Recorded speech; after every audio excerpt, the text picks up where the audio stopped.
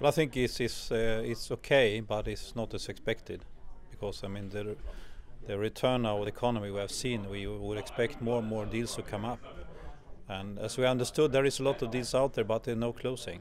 So I think the distance between the price expectations from the seller and the buyer are too far away at this moment. Deal making in the Nordic region from a private equity perspective is very different in the different markets. We have Sweden being very active, Denmark, being quite slow. Finland, where I spend most of my time, has been doing reasonably well even during the recession years. And at the moment we see a lot of entrepreneurs out looking for a partner to support growth. The common understanding, my view of the markets where we are working, like the Nordic and the European market, we had about the same view on it.